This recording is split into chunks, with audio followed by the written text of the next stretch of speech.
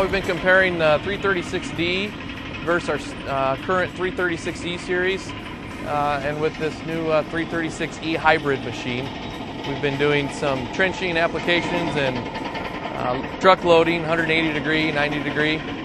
Machine was fast. I was the second one to run it, so I actually got to see the operator before me run the machine, and the noise level of the machine was very low, so I thought right away that it was going to be quite slower, or not as performing as well as the other machines that I was used to, but I was quite wrong on that aspect. One thing I noticed about it is I'm a big fan of the 336E, and with this being as different as it is, it's very impressive with the machine. It's got plenty of power, lots of stick power, loads the bucket great. It's quick, and most impressive is the fuel efficiency of it.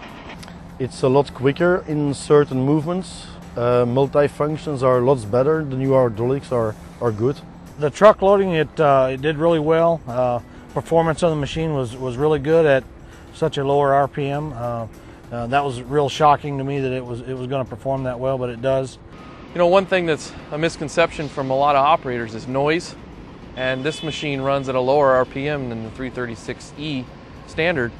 And so a misconception right away is that this thing's quiet, I don't have enough power, but in all reality there's plenty of power. There's just as much power as in what's in the 336E. Everybody knows fuel prices are going up, and everything is based off of, you know, when you tell a customer, hey, this thing gets 10%, 5%, 15% better fuel economy than their older piece of equipment, they're kind of skeptical about it until they get the machine and they actually take the numbers down themselves.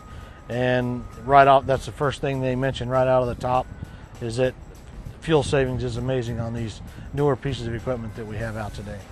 Every Belgian company that does real production can have great advantages buying this machine just because of the fuel consumption that is 30% less. Production is like the same as the E-Series, so only advantages for the company. Fuel's going to just keep going up, and that's, as long as we can stay within the production parameters that we're used to right now. We have more power to do the job with, the cycles are faster, you get better fuel economy, and you add that equation to that part of the selling machine, it makes it that much easier to sell this equipment out there today. The life expectancy of a Caterpillar machine is usually better than our competition anyway, so then you add all the fuel savings of this, it's certainly going to make people think twice about purchasing a different machine.